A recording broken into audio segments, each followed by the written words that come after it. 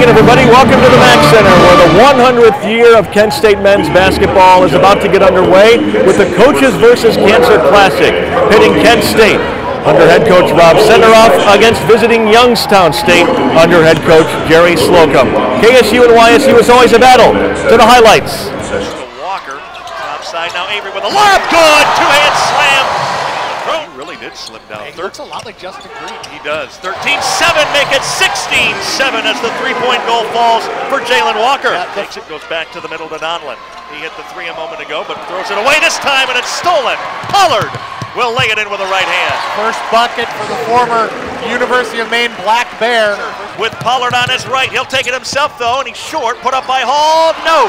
Another chance, this one by Pollard, that doesn't go. A fourth look by Hall does. Great work on the offensive glass there by Kent State. Pass the screen by Ortiz, hang, and he missed it.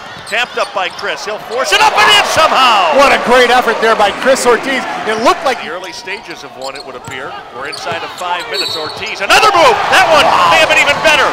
I'll tell you what, Chris Ortiz is showing some strength in this one. Fading against separation here. Thomas on the drive, finger roll up right hand, no. Spicer out of nowhere will grab that ball and put it in. Ortiz, back it goes into the corner. Now the lob coming down to Jimmy Hall. Wheels his way around, he puts it up blindly and scores. Taken away and stolen. Never got to Kaufman and taken away by Walker. Ahead to Pollard, to drive, to lay it up. He scores! Good strong move there by Pollard, but Walker ISU has it back in play, and a steal run down by Thomas. It's a 2-on-1. He goes up and he scores! Wow, and draws the foul. What body control in the air. Banks it in. Flashes go up 74-67. Another great ball game between the two Northeast Ohio rivals starts off this 100-year celebration of Kent State men's basketball. Now, coming up next for the Golden Flashes, they go on the road to Southern Illinois in the second game of the home-and-home series.